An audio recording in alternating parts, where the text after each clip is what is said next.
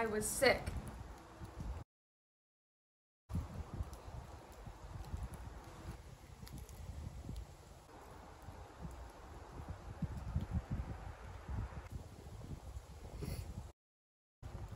I was sick, but more than that, I was mad.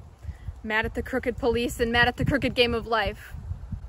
So I wrote to the chief of police at Peoria. I am here in my girlhood home in Spoon River, gradually wasting away, but come and take me. I killed the son of the merchant prince and Madame Luz. And the papers that said he killed himself in his bedroom while cleaning a hunting gun lied like the devil to hush up a scandal for the bribe of advertising. In my room, I shot him at Madame Luz because he knocked me down when I told him that in spite of all the money he had, I would see my lover that night.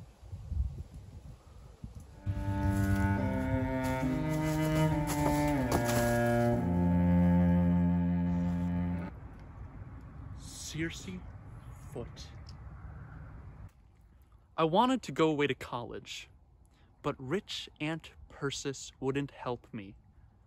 So I made gardens, and raked the leaves, and bought John Alden's books with my earnings, and toiled for the very means of life. I wanted to marry Delia Prickett, but how could I with what I earned? And there was Aunt Persis, more than 70, her throat so paralyzed when she ate the soup ran from her mouth like a duck. A gourmand yet, investing her income in mortgages, toiling away at her rents and papers and notes. That day, I was sawing wood for her and reading Prudence in between. I went in the house for a glass of water, and there she was, lying in her chair, and Prudence on the table, and a bottle of chloroform on the book she used sometimes for her aching tooth. I put the chloroform on a handkerchief and held it to her nose till she died. Oh, Delia, Delia, you and Prudence steadied my hand, and the coroner said she died of heart failure. I married Delia and got the money. A joke on you, Spoon River? At first, I suspected something. She acted so calm and absent-minded. Then one day, I heard the back door shut as I entered in the front, and I saw him slink back of the smokehouse into the lot and run across the field. And I meant to kill him on sight.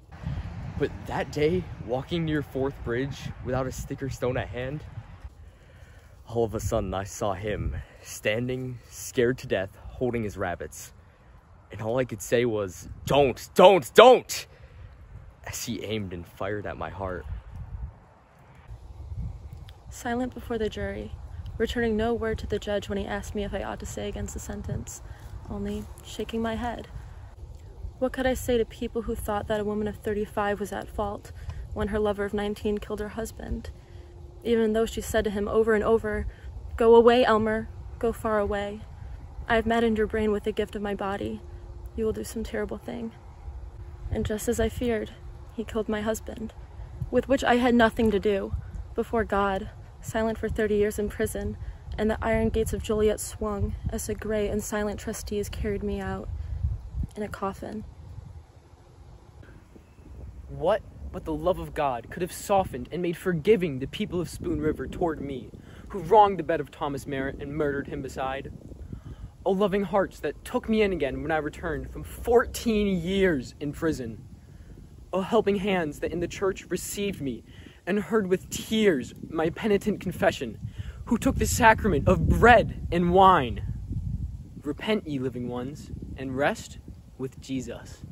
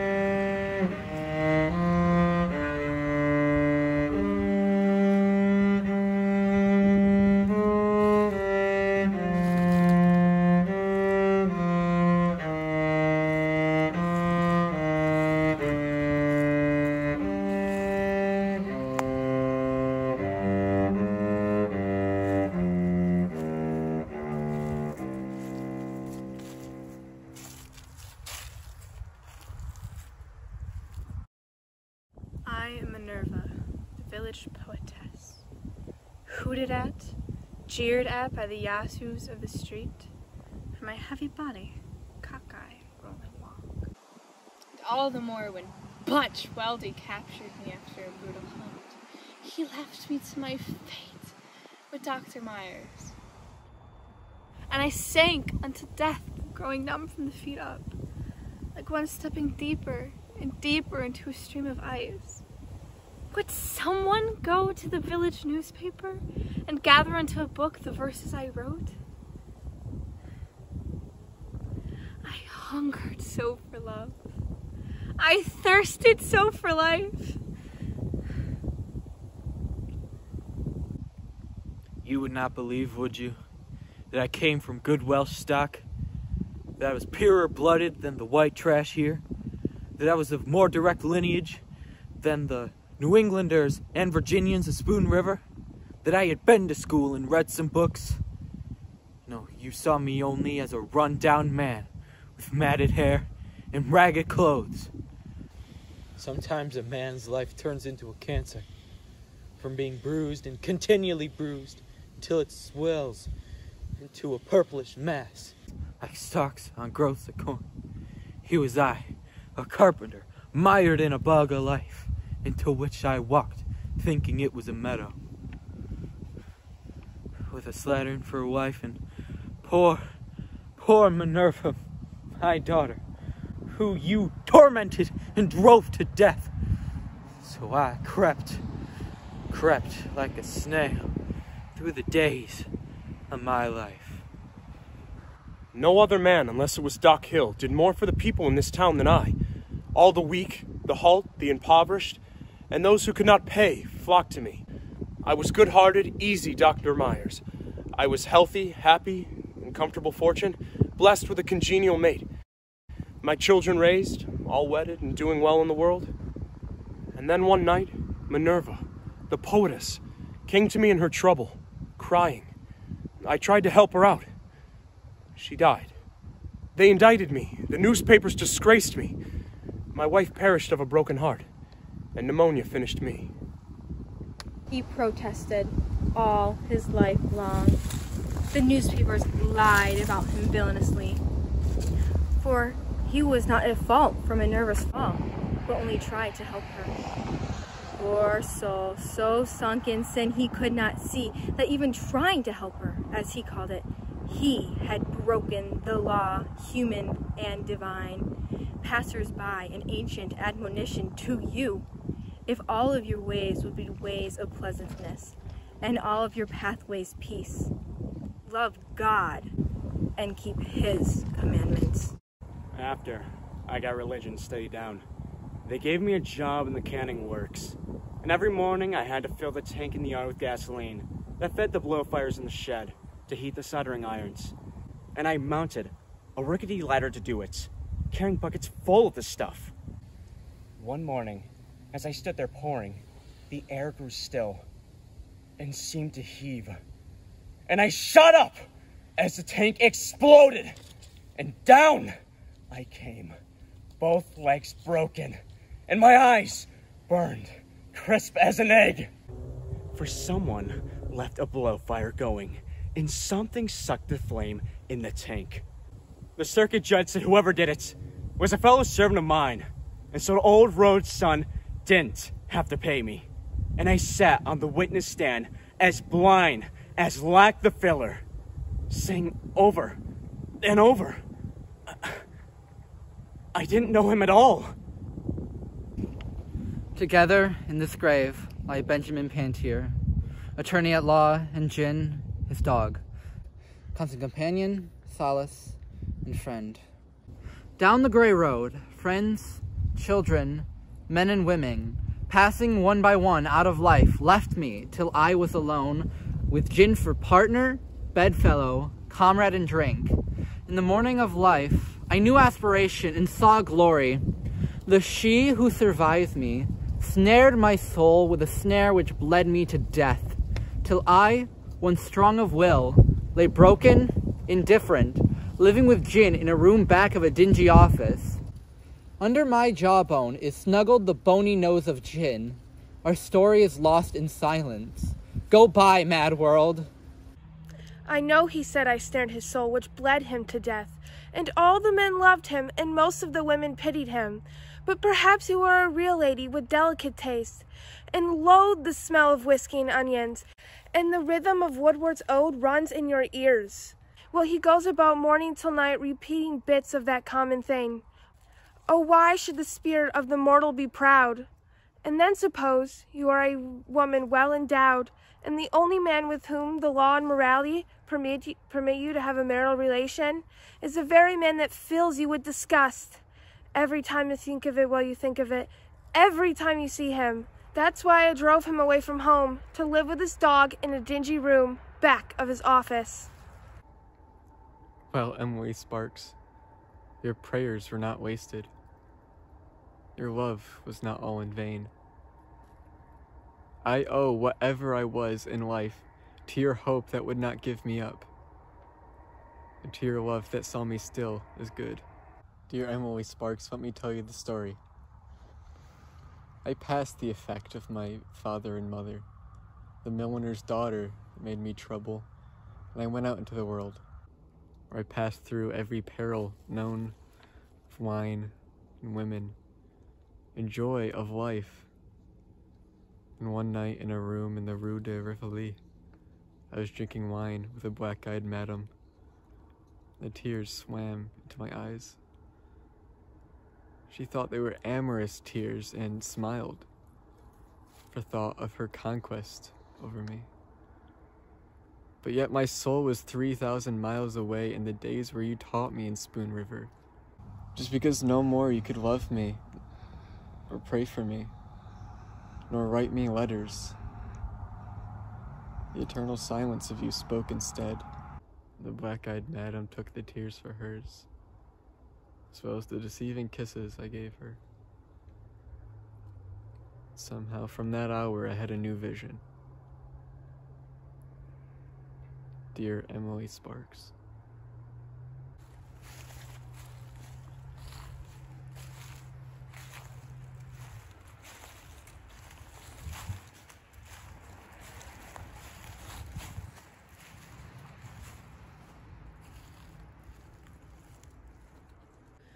Where is my boy? My boy, in what far part of the world? The boy I loved best in all the school. I, the teacher, the old maid, the virgin heart who made them all my children. Did I know my boy aright? Thinking of him as a spirit of flame, active, ever aspiring. Oh boy, boy for whom I prayed and prayed in many a watchful hour at night. Do you remember the letter I wrote you of the beautiful love of Christ? And whether you ever took it or not, my boy, wherever you are, work for your soul's sake, that all the clay of you, all of the dross of you, may yield to the fire of you, till the fire is nothing but light. Nothing but light. Only the chemist can tell, and not always the chemist, what will result from compounding fluids or solids. And who can tell how men and women will interact with or on each other, and what children will result? There are Benjamin Pantier and his wife, good in themselves, but evil towards each other. He oxygen, she hydrogen. Their son a devastating fire. I, Trainer, the druggist, killed while making an experiment, lived unwedded.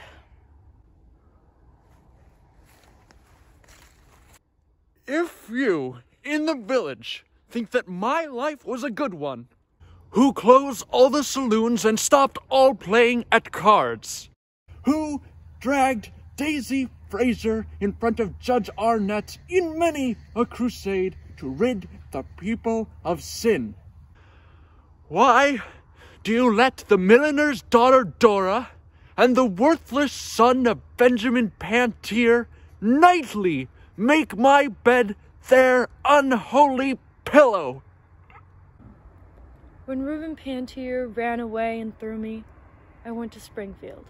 There, I met a lush, whose father, just deceased, left him a fortune. He married me when drunk. My life was wretched. A year passed, and one day they found him dead. That made me rich. I moved on to Chicago. After a time, met Tyler Roundtree, villain. I moved on to New York. A gray-haired magnate went mad about me. Another fortune. One night he died, right in my arms, you know. I saw his purple face for years thereafter. Then I moved on to Paris. I was now a woman. Insidious, subtle, versed in the world, and rich. My sweet apartment near the Champs-Elysees became a center for all sorts of people. Musicians, poets, dandies, artists, nobles, where we spoke French and German, Italian, English. I wed Count Navigato, native of Genoa. We went to Rome. He poisoned me, I think. Now in the Camposanto, overlooking the sea where young Columbus dreamed new worlds, see what they chiseled. Contessa Navigato implora eterna quiete. I was the milliner, talked about, lied about, mother of Dora, whose strange disappearance was charged to her rearing. My eye, quick to beauty, saw much more than ribbons and buckles and feathers and leghorns and felts to set off sweet faces and dark hair and gold. One thing I will tell you and one I will ask. The stealers of husbands wear powder and trinkets and fabulous hats. Wives, wear them yourselves. Hats may cause divorce, but they also prevent them. Well, now, let me ask you, if all the children born here in Spoon River had been reared by the county, somewhere on a farm, and the fathers and mothers let live and enjoy, change mates if they wished, could Spoon River have been any the worse?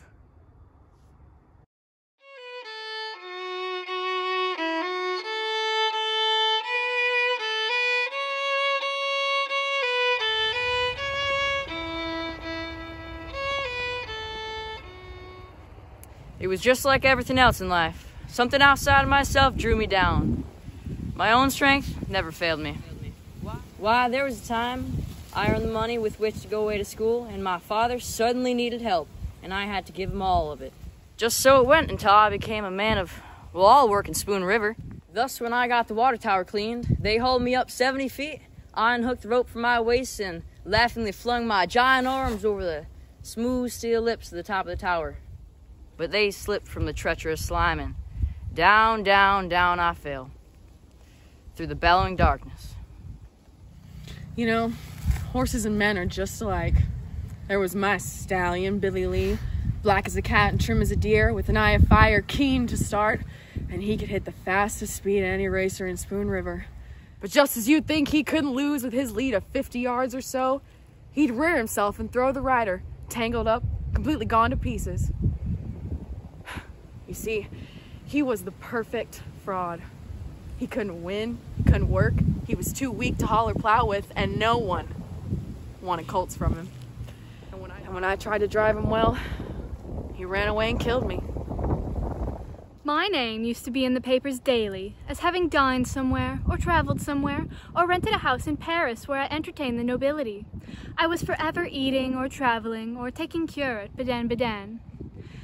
Now, I am here to do honor to Spoon River, here beside the family whence I sprang. No one cares now where I dined, or traveled, or how often I took cure at Baden Baden. Oh, you young radicals and dreamers, you dauntless fledglings who passed by my headstone, mock not the record of the captaincy in the army in the face of God. They're not in denial of each other. Go by the reverency and read of sober care. How have great people riding in definite shouts, the centaur of the revolution, spurred and whipped to frenzy, shook with terror, seeing the mist of the sea over the precipice that they were nearing, and fell back in precipitate awe, to celebrate the feast of the Supreme Being, moved from the same sense of the vast reality of both life and death, and the burden as they were with the fate of a race. How I, a little blasphemer, was caught in the drift of a nation's unloosened flood, to remain a blasphemer. and a captain in the army. I was the first fruit at the Battle of Missionary Ridge. When I felt the bullet enter my heart, I knew I should have stayed home and gone to jail for stealing the hogs of Curl Trinere. Rather 1,000 times that county jail than to lie here on this marble figure with wings and this granite pedestal bearing the world's pro-patria. What do they mean anyway? Noel Tolheimer ran away to the war the day before Curl Trinere, swore out a warrant through Justa Arnett for stealing hogs.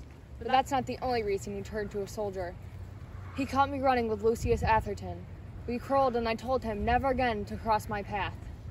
Then he sold the hogs and went off to the war. The back of every soldier is a woman. You never marveled, dullards of Spoon River, when Chase Henry voted against the saloons to revenge himself for being shut off. But none of you was keen enough to follow my steps or trace me home as Chase's spiritual brother. Do you remember when I fought the bank in the courthouse ring for pocketing the interest on public funds? And when I fought our leading citizens for making the poor the pack horses of the taxes?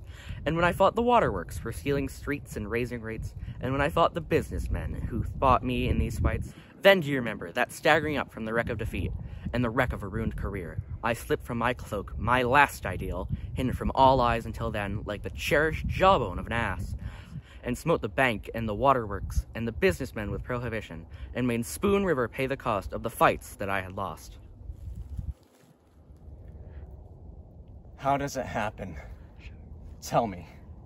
That I, who was the most erudite of lawyers, who knew Blackstone and Coke almost by heart, who made the greatest speech the courthouse ever heard, and wrote a brief that won the praise of Justice Breeze. How does it happen? Tell me that I lie here unmarked, forgotten. Well, Chase Henry, the town drunkard, has a marble block topped by an urn, wherein nature, in a mood ironical, has sown a flowering weed. To this generation, I would say, memorize some bit of verse of truth or beauty. It makes a return in your life.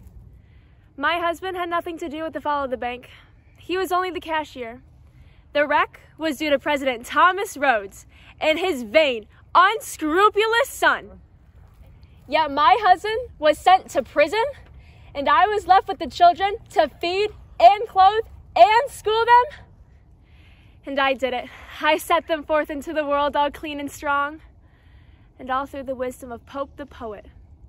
Act well your part, there all the honors lie. Suppose you stood just 5'2" and had worked your way as a grocery clerk, studying by candlelight until you became an attorney at law. And then suppose through your diligence and regular church attendance, you became attorney for Thomas Rhodes, collecting notes and mortgages and representing all the widows in the probate court. And through it all, they jeered at your size and laughed at your clothes and your polished boots. And then suppose you became the county judge, and Jefferson Howard and Kinsey Keene and Harmon Whitney and all the giants who had sneered at you were forced to stand before the bar and say, "Your Honor." Well, don't you think it was natural that I made it hard for them?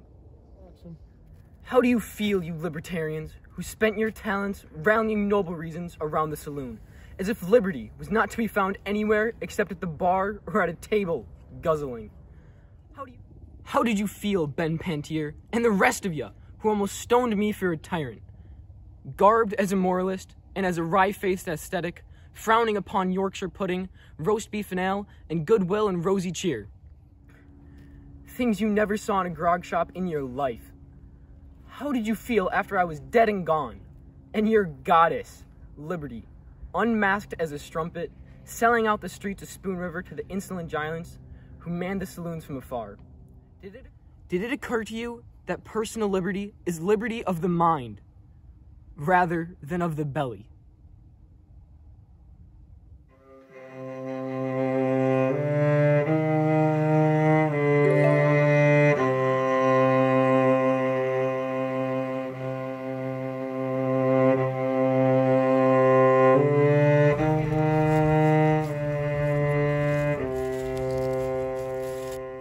Both for the country and for the man, and for a country as well as a man, 'tis better to be feared than loved. And if this country would rather part with the friendship of every nation than surrender its wealth, I say of a man 'tis worse to lose money than friends. And I rend the curtain that hides the soul of an ancient aspiration. When the people clamor for freedom, they really seek for power over the strong. I, Anthony Finlay, rising to greatness from a humble water carrier until I could say to thousands, come, and say to thousands, go. Affirm that a nation can never be good or achieve the good where the strong and the wise have not the rod to use on the dull and weak. All they said was true. I wrecked my father's bank with my loans to dabble in wheat. But this was true. I was buying wheat for him as well, who couldn't margin a deal in his name because of his church relationship. And while George Reese was serving his term, I chased the will-o-wisp of women and the mockery of wine in New York. It's deathly to sicken of wine and women when nothing else is left in life. But suppose your head is gray and bowed on a table covered with acrid stubs of cigarettes and empty glasses. And a knock is heard, and you know it's the knock, so long drowned out by popping corks and the peacock screams of demi-reps. And you look up and there's your theft, who waited until your head was gray and your heart skipped beats to say to you, the game is ended, I've called for you. Go out on Broadway and be run over. They'll ship you back to Spoon River. Have you seen, walking through the village, a man with downcast eyes and haggard face? That is my husband, who by secret cruelty, never to be told to me, robbed me of my youth and my beauty, till at last, wrinkled and with yellow teeth, and with broken pride and shameful humility, I sank into the grave. What, think you, gnaws at my husband's heart? The face of what I was, the face of what he made me. This is what's driving him to the place where I lie. In death, therefore I am avenged. She took my strength by minutes. She took my life by hours. She drained me in the fever mood that slaps in the springing world. The days went by like shadows. The minutes were wheeled like stars. She took the pity from my heart and made it into smiles. She was a hunk of sculptor's clay. My secret thoughts were her fingers. They flew behind her passive brow and lined deep with pain. They set the lips and sagged the cheeks and dropped the eyes with sorrow. My soul entered in the clay, fighting with 7 devils. It was not mine. It was not hers. She held it, but its struggles molded a face that she hated, and a face that I feared to see. I beat the window and shook the bolts. It hid me in the corner, and then she died and haunted me. She haunted me for life. Henry got me with child, knowing that I could not bring forth life without losing my own. In my youth, therefore, I entered the portals of dust. Traveler, it is believed in the village where I live that Henry loved me with a husband's love, but I proclaim from the dust that he slew me to gratify his hatred. I was only 8 years old, and before I grew up and knew what it meant, I had no words for it, except that I was frightened, and that I told my mother, and that my father got a pistol, and he would have killed Charlie, who was a big boy, 15 years old, except for his mother. Nevertheless, the story clung to me. The man that I married, a widower of 35, was a newcomer and hadn't heard it until 2 years after we were married. And then he considered himself cheated. Well, the village agreed that I was not really a virgin, and well, he left me, and I died the following winter. Maurice, weep not. I am not here under this pine tree. The balmy air of spring whispers through the sweet grass. The stars sparkle and the whippoorwill calls, but thou grievest while my soul lies rapturous in the blessed nirvana of eternal light. Go to the good heart that is my husband, who brews upon what he calls our guilty love. Tell him that my love for you, no less than my love for him, rout out our destiny. That through the flesh I have one spirit, and through spirit peace. There is no marriage in heaven, but there is love. Not character, not fortitude, not patience were mine, in which the village thought I had in bearing with my wife, while preaching on, doing the work God chose for me. I loathed her as a termagant, as a wanton. I knew of her adulteries, every one. But even so, if I divorced the woman, I must forsake the ministry. So lied I to myself. So lied I to Spoon River. Yet I tried lecturing, ran for legislature, canvassed for books, with just the thought in mind. If I make money thus, I will divorce her. All your sorrow, Louise, hatred of me, sprang from your delusion that it was wantonness of spirit, contempt of your soul's rights, which made me turn to Annabelle and forsake you. But you really grew to hate me for the love of me, because I was your soul's happiness, formed and tempered to solve your life for you and would not. But you were my misery. If you had been my happiness, would I not have clung to you? This is life's sorrow. That one can be happy only where two are, that our hearts are drawn to stars which want us not. My life's blossom might have well bloomed on all sides, save for a bitter wind which stunted my petals on the side of me which you in the village could see. From the dust I lift a voice of protest. My flowering side you never saw. Ye living ones, you are fools indeed, who do not know the ways of the wind and the unseen forces that govern the processes of life. Your red blossoms amid green leaves are drooping, beautiful geranium. But you do not ask for water. You cannot speak. You do not need to speak. Everyone knows that you are dying of thirst. Yet they do not bring water. They pass on, saying, "The geranium wants water." And I, who had happiness to share, and longed to share your happiness, I who loved you, Spoon River, and craved your love, withered before your eyes, Spoon River, thirsting, thirsting, voiceless from chasteness of soul to ask you for love. You who knew and saw me perish before you, like this geranium which someone has planted over me and left to die. Mr. Kessler, you know, was in the army, and he drew $6 a month as a pension and stood on the corner talking politics or sat at home reading Grant's memoirs. And I supported the family by washing, learning the secrets of all the people by their curtains or counterpanes, skirts or shirts. For things that are new grow old, they're replaced with better or none at all. People are prospering or falling back, and rents and patches widen with time. No needle or thread can pace decay. There are stains that baffle soap, and there are colors that run in spite of you, blamed though you are for spoiling a dress. Handkerchiefs, napery have their secrets. The laundress life knows all about it. And I, who went to all the funerals held in Spoon River, can swear that I never saw a dead face without thinking it looked like something washed and ironed. I winged my bird, though he flew toward the setting sun, but just as the shot rang out, he soared up and up through the splinters of golden light, till he turned right over, feathers ruffled, with some of the down on him floating near, and fell like a plummet into the grass. I tramped about, parting the tangles till I saw a splash of blood on a stump, and the quail lying close to the rotten roots.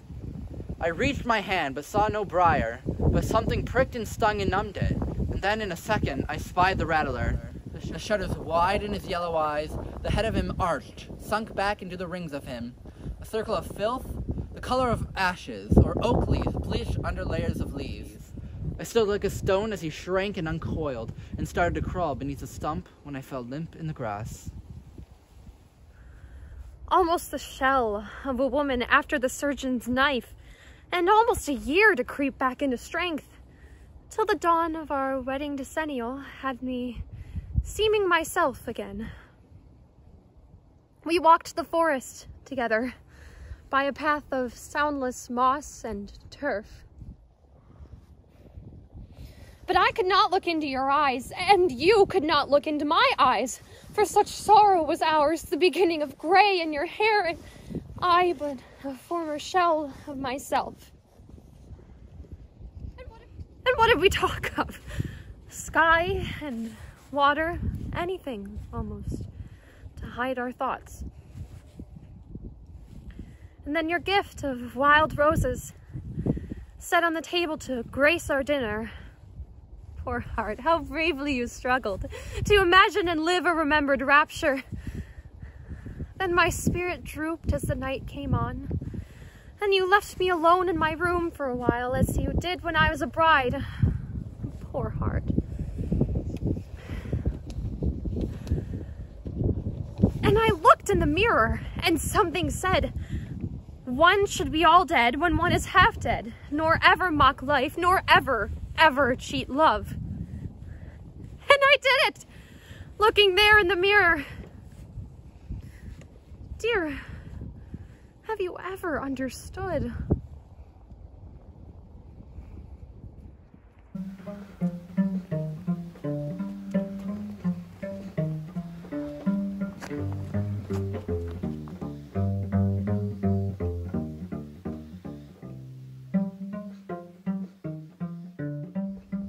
She loved me.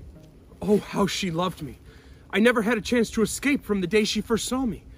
But then after we were married, I thought she might prove her mortality and let me out. Or she might divorce me. But few die, none resign. Then I ran away and was gone for a year on a lark, but she never complained. She said all would be well, that I would return. And I did return. I told her that while taking a row in a boat, I had been captured near Van Buren Street by pirates on Lake Michigan and kept in chains so I could not write her. She cried and kissed me and said it was cruel, outrageous, inhuman. I then concluded our marriage was a divine dispensation and could not be dissolved, except by death. I was right. He ran away and was gone for a year. When he came home, he told me silly stories of being kidnapped by pirates on Lake Michigan and kept in chains so he could not write me. I pretended to believe it, though I know very well what he was doing. Then he met the milliner, Miss Williams, now and then. And when she went to the city to buy her goods, as she said, but a promise is a promise, and marriage is marriage. And out of respect for my own character, I refuse to be drawn into a divorce by the scheme of my husband, who has merely grown tired of his own marital vow and duty. The secret of the stars, gravitation. The secret of the earth, layers of rock. The secret of the soil, to receive seed. The secret of the seed, the germ. The secret of man, the sower. The secret of woman, the soil. My secret, under a mound that you shall never find. Ye aspiring ones, listen to the story of the unknown, who lies here with no stone to mark the place. As a girl, reckless and wanton, wandering with gun in hand through the forest near the mansion of Aaron Hatfield, I shot a hawk perched on top of a dead tree. He fell with a guttural cry at my feet, his wing broken. Then I put him in a cage where he lived many days, cawing angrily at me when I offered him food. Daily I search the realms of Hades for the soul of the hawk, that I may offer him the friendship of one whom life, wounded and caged.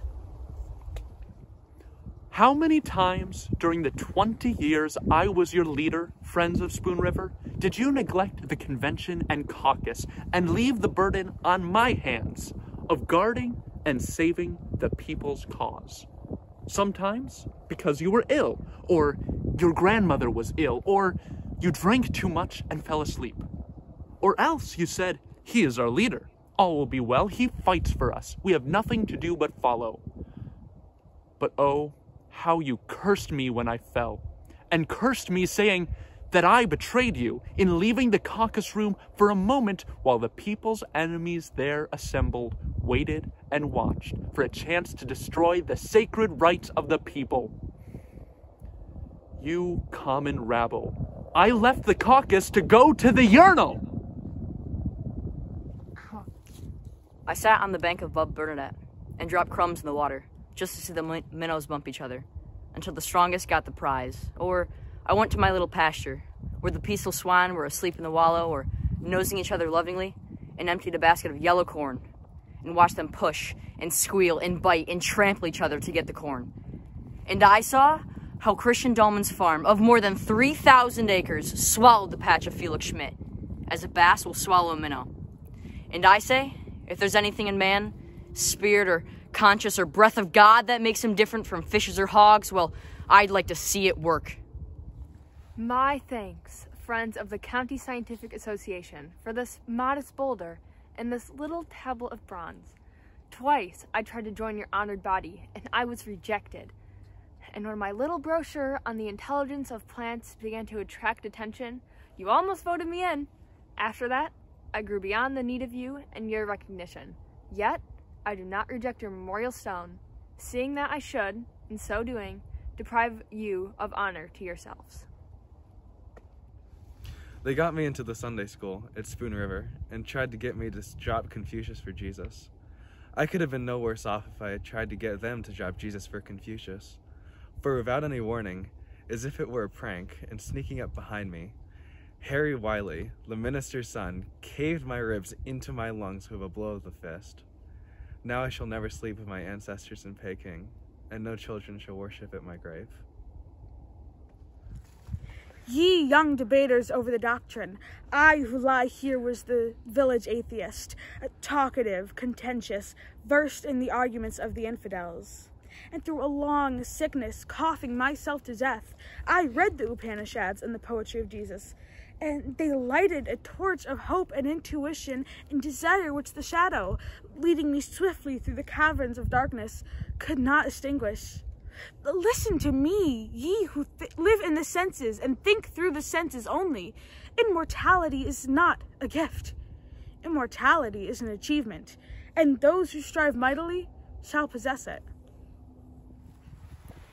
Back and forth, to and from the church, with a Bible under my arm till I was gray and old.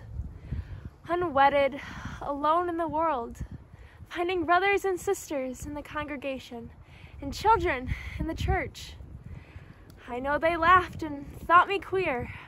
I knew of the eagle souls that flew high in the sunlight, above the spire of the church, and they laughed at the church, disdaining me, not seeing me. But if the high air was sweet to them, sweet was the church to me. It was the vision of the poets, democratized. I bought every kind of machine that's known. Grinders, shellers, planters, mowers, mills and rakes and plows and threshers. And all of them stood in the rain and sun, getting rusted, warped, and battered. For I had no sheds to store them in, and no use for most of them. And toward the last, when I thought it over, there by my window, growing clearer about myself as my pulse slowed down, I looked at one of my mills I bought, which I didn't have the slightest use of, as things turned out, and never used. A fine machine, once brightly varnished and eager to do its work, now with its paint washed off. I saw myself as a good machine that life had never used. There is something about death like love itself, If with someone with whom you have known passion, and the glow of youthful love, you also, after years of life, together feel the sinking of the fire, and thus fade away together, gradually, faintly, delicately, as it were in each other's arms. passing from the familiar room. That is the power of unison between souls, like love itself. Dear Jane, dear winsome Jane, how you stole in the room where I lay so ill, in your nurse's cap and linen cuffs, and took my hand and said with a smile, "You are not so ill, you'll soon be well," and how the liquid thought of your eyes sank in my eyes like dew that slips into the heart of a flower. Dear Jane, the whole McNeely fortune cannot have bought your care of me, by day and night and day, nor paid for your smile, nor the warmth of your soul, and your little hands light on my brow. Jane, how the flame of life went out in the dark above the disk of sky. I long to be well again, to pillow my head on your little breast and hold you in a clasp fast of love.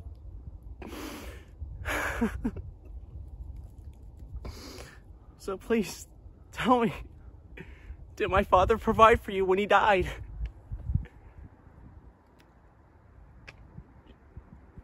Jane? Dear Jane? With our hearts like drifting suns, had we but walked as often before, the April fields till starlight, silkened over with viewless gauze the darkness, under the cliff, our trysting place in the wood, where the brook turns. Had we but passed from wooing like notes of music that run together into winning and the inspired improvisation of love, but to put back of us as a canticle ended, the rapt enchantment of the flesh, in which our souls swooned, down, down, where time was not, nor space, nor ourselves, annihilated in love.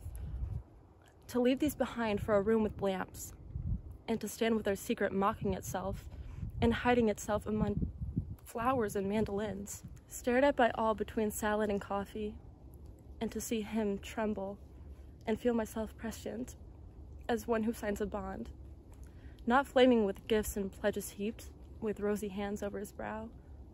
And then, oh night, deliberate, unlovely, with all of our wooing blotted out by the winning, in a chosen room in an hour that was known to all. Next day he sat so listless, almost cold, so strangely changed, wondering why I wept, till a kind of sick despair and voluptuous madness seized us to make the pact of death. A stalk of the earth sphere, frail as starlight, waiting to be drawn once again into creation's streams. But next time to be given birth, gazed at by Raphael and St. Francis, sometimes as they pass. For I'm their little sister, to be known clearly face to face through a cycle of birth hereafter run. You may know the seed in the soil, you may feel the cold rain fall, but only the earth sphere, only heaven knows the secret of the seed and the nuptial chamber under the soil. Throw me into the stream again. Give me another trial. Save me, Shelley. Spring and summer, fall and winter and spring, after each other, drifting, past my window drifting, and I lay so many years watching them drift, and counting the years till a terror came in my heart at times, with the feeling that I had become eternal. At last, my 100th year was reached, and still I lay hearing the tick of the clock, and the low of the cattle, and the scream of a jay flying through fallen leaves. Day after day, alone in a room of the house of a daughter-in-law, stricken with age and gray, and by night, or looking out the window by day, my thought ran back. It seemed, through infinite time, to North Carolina and all my girlhood days. And John, my John, away to the war with the British, and all the children, the deaths, and all the sorrows. In that stretch of years, like a prairie in Illinois, through which great figures passed like hurrying horsemen. Washington, Jefferson, Jackson, Webster, Clay, oh beautiful young republic, for whom my John and I gave all of our strength and love. And oh my John, why, when I lay so helpless in bed for years, praying for you to come, was your coming delayed? Seeing that with a cry of rapture, like that I uttered when you found me in old Virginia after the war, I cried when I beheld you there by the bed, as the sun stood low in the west, growing smaller and fainter in the light of your face. There, at Geneva, where Mount Black floated above the wine-hued lake like a cloud, when a breeze was blown out of an empty sky of blue, and the roaring Rhone hurried under the bridge through the chasm of rock, and the music along the cafes was part of a splendor of dancing under the turret of light. And the pure part of the genius of Jean Rousset was the silent music of all we saw and heard, There, at Geneva, I say with a rapture list because I could not link myself with I or your. When 20 years before I wandered about Spoon River, nor remember what I was, nor what I felt. We live in an hour free of all hours gone by.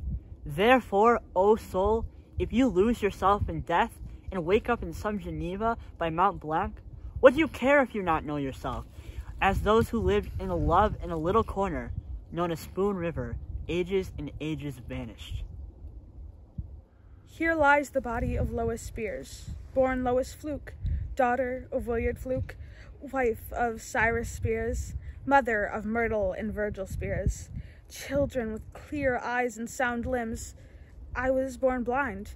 I was the happiest of women, as wife, mother, and housekeeper, caring for my loved ones and making my home a place of order and bounteous hospitality. For I went about the rooms and about the garden with an instinct as sure as sight, as though there were eyes in my fingertips. Glory to God in the highest.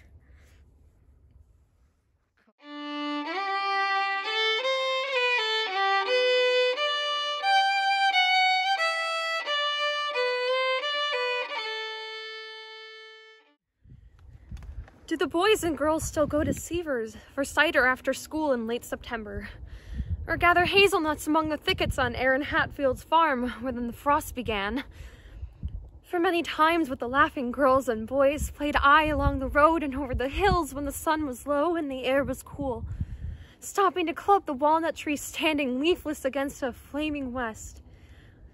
Now, the smell of autumn smoke and the dropping of acorns and the echoes about the vales bring dreams of life.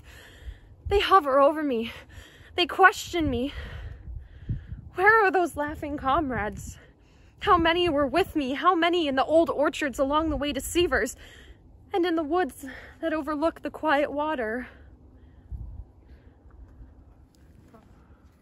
Not in that wasted garden where bodies are drawn into grass that feeds no flocks, and into evergreens that bear no fruit. That where along the shaded walks vain sighs are heard and vainer dreams are dreamed of close communion with the departed souls. But here, under the apple tree, I loved and watched and pruned with gnarled hands in the long, long years. Here, under the roots of this northern spy, to move in the chemic change and circles of life, into the soil and into the flesh of the tree, into the epitaphs of redder apples. Out of me, unworthy and unknown, the vibrations of deathless music, with malice towards none and with charities towards all. Out of me, the forgiveness of millions towards millions, and the beneficent face of a nation, shining with justice and truth. I am Anne Rutledge, who sleep beneath these weeds, beloved in life of Abraham Lincoln, wedded to him, not through union, but through separation. Oh, bloom forever, O Republic, from the dust of my bosom. I who kept the greenhouse, lover of trees and flowers, often light saw this umbrageous elm, measuring its generous branches with my eye, and listened to its rejoicing leaves lovingly patting each other with sweet aeolian whispers. And well they might, for the roots had grown so wide and deep that the soil of the hill could not withhold aught of its virtue enriched by the rain, and warmed by the sun, but yielded it all to the thrifty roots, through which it was drawn and whirled to the trunk, and hence to the branches and to the leaves, wherefrom the breeze took life and sang. Now I, an under tenant of the earth, can see that the branches of the tree spread no wider than its roots. And how shall the soul of a man be larger than the life he has lived? Samantha is forever talking of her elm, but I did not need to die to learn about roots. I who dug all the ditches about Spoon River. Look at my elm! Sprung from a good a seed as hers, sown at the same time. It is dying at the top, not from lack of life, nor fungus, nor destroying insect, as the sexton thinks. Look, Samantha, where the roots have struck rock and can no further spread, all the while the top of the tree is tiring itself out and dying, trying to grow. Once in a while, a curious weed unknown to me, needing a name from my books. Once in a while, a letter from Yemen's. Out of the mussel shells gathered along the shore, sometimes a pearl with a glint like meadow rue. Then betimes a letter from Tyndall in England, stamped with the stamp of Spoon River. I, lover of nature, beloved for my love of her, held such converse afar with the great who knew her better than I. Oh, there is neither lesser nor greater, save as we make her greater and win from her keener delight. With the shells from the river, cover me, cover me! I lived in wonder, worshipping earth and heaven. I have passed on the march of endless life. I would have thrust my hands of flesh into the disk, flowers be infested, into the mirror-like core of fire of the light of life, the sun of delight. For what are anthers worth, or petals, or halo rays? Mockery, shadows of the heart of the flower, the central flame. All is yours, young passerby. Enter the banquet room with the thought. Don't sidle in as if you were doubtful whether you're welcome. The feast is yours, nor take but a little, refusing with a bashful thank you. When you're hungry, is your soul alive? Then let it feed. Leave no balconies where you can climb, nor milk-white bosoms where you can rest, nor golden heads with pillows to share, nor wine cups while the wine is sweet, nor ecstasies of the body or soul. You will die, no doubt, but die while living, in the depths of azure, wrapped and mated, kissing the queen bee, life. Who carved this shattered harp on my stone? I died to you, no doubt, but how many harps and pianos wired I and tightened and disentangled for you, making them sweet again, with tuning fork or without?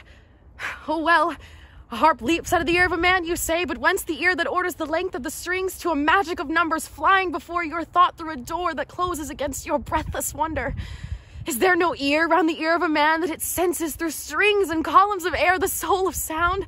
I thrill as I call it a tuning fork that catches the waves of mingled music and light from afar, the antenna of thought that listens through utmost space.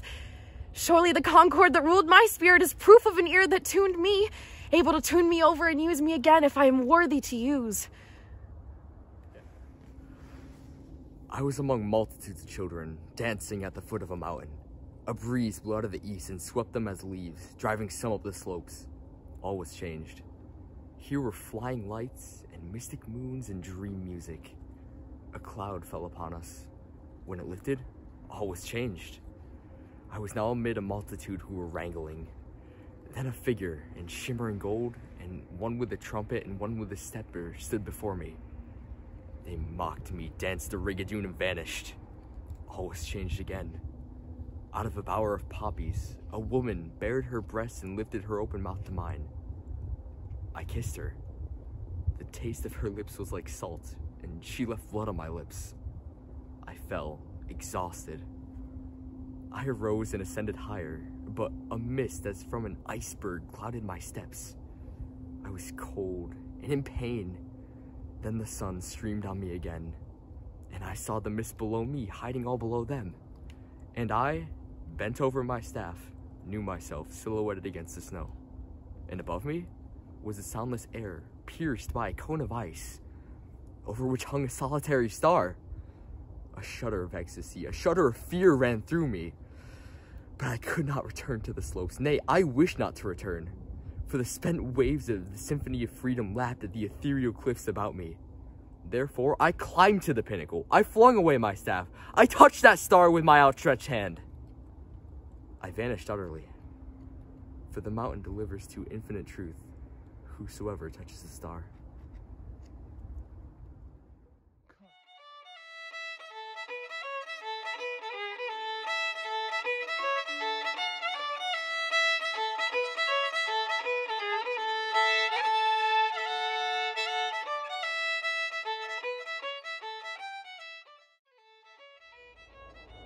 The earth keeps some vibration going there in your heart, and that is you. And if the people find you can fiddle, why, fiddle you must for all your life. What do you see, a harvest of clover? or a meadow to walk through to the river. The winds in the corn, you rub your hands for beeves hereafter ready for market. Or else, you hear the rustle of skirts, like the girls when dancing at Little Groove. To Cooney Potter, a pillar of dust. Or whirling leaves meant ruinous druth. They look to me like redhead Sammy, stepping it off to Tourallure. How could I till my 40 acres, not to speak of getting more, with a medley of horns, bassoons, and piccolos stirring in my brain by crows and robins, and the creak of a windmill? Only these? And I never did start to plow in my life that someone did not stop in the road and take me away to a dance or picnic. I ended up with 40 acres. I ended up with a broken fiddle, and a broken laugh, and 1,000 memories, and not a single regret.